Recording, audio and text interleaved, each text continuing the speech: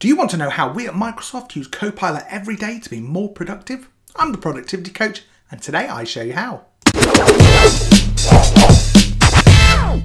Hi, I'm Stuart at the Productivity Coach, and I work at Microsoft as part of our modern work and AI team. And today I want to talk to you about Copilot, our brand new exciting product which has become generally available today, the 1st of November. Now, obviously AI is everywhere and Copilot is our innovative AI tool which allows us to kind of really help you be more productive every day across Microsoft 365 in everything that you do. Now, there is so much to do, we'll have to split it over multiple videos. So today I'm going to be talking about Microsoft Teams and specifically that thing that we really all hate to do, which is take meeting notes, take action items, and kind of work out what was said in the meeting. Now, one of the things about meetings is quite often when you're the organizer, you tend to be one of the main presenters as well. And it's really hard to take all of those notes, juggle the actions, see what the conversation was, and kind of understand the nuances of the meeting when you're trying to present as well.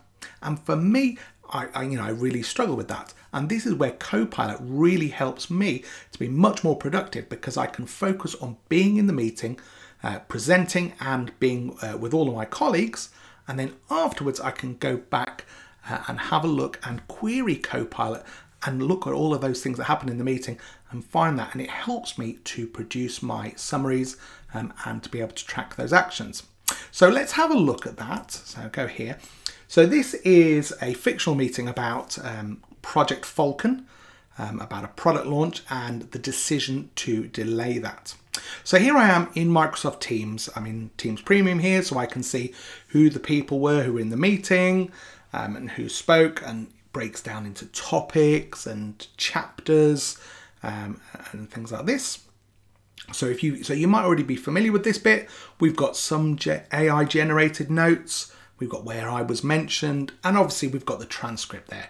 But it's really hard to read through that transcript and find all of that. So luckily this is where Copilot comes in. So I'm going to click on the Copilot button here, and it will just take a few seconds to spin up. And I can ask Copilot the questions about the meeting that I want answered in natural language. So if I said, create a table of participants and their roles, it's there. Or summarize the objective of this meeting in one sentence. Again, here it says it was to discuss the launch timing, who the exec speaker was going to be for Project Falcon, which is a new product that the team's been working on. So let's ask a few more questions that I can use as part of my wrap up. So what decisions were made? Okay, and that will just take a few seconds. It uses the transcript to go and pull out all of those decisions, and then it will create that in a post. Now, this is real time. There's no editing here to make things shorter or cut anything out there. So you can see that it takes a few seconds to do that. So if we ask a different question, for instance, was it an easy decision? Because here we talk about delaying it. Was anyone upset by that? And it will go through and again, it will look and see what people said to be able to answer that question. Now, one of the things I love is that here in my answer, it's got these reference numbers. And when you hover over it, it shows you what the transcript was. So if we said, was it an easy decision? It will say that it wasn't an easy decision. Eric and Stuart initially disagreed. And if I hover over here, I can see that Eric said, are you kidding me right now? So it really is picked up that he wasn't happy about that. But by the end, no one was upset. We focused on the action items and we moved on. So really great way to see that. So, but if I wanted to delve deeper in that and kind of say, well, what were the pros and cons of delaying for this product launch here? So if I said, list the pros and cons of the decision to delay in a table, then it will go through and it will create that table for me, showing the pros and cons and the references back to where that was discussed. And then I can use that, if I need to produce a report or something like this.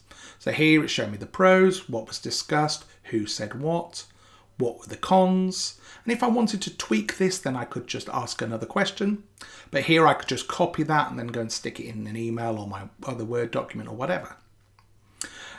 So if we switch and turn our attention a little bit around the discussion around the execs. So if I said, which executive should we use for the launch event?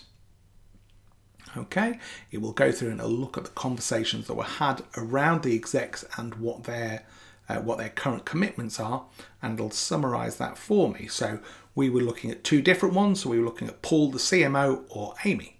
So it's saying here that the exec speaker should be Paul, because Amy might not be available to attend the event. And then it talks about how it got to that decision. So you can see here, and again, those little numbers, you can hover over and see what happens. So remember, this is a Copilot, not an autopilot. So you need to check this. And then if I ask a question to say, what day should the rehearsal and the launch event be?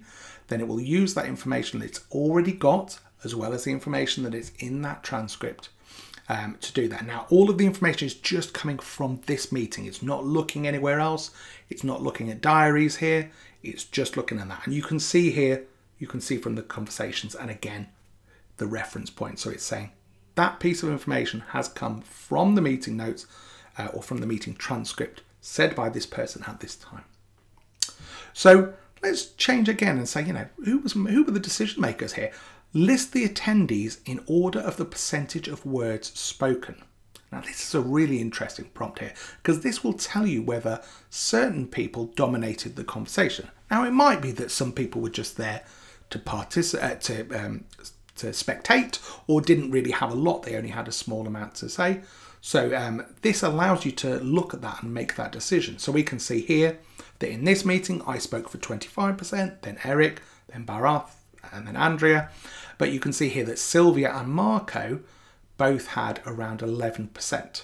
So depending on your context, like how much you know that they should contribute, you could perhaps go back and have a conversation with them and say, oh, I noticed you didn't say a lot in the meeting. Can I just validate that you're happy with that?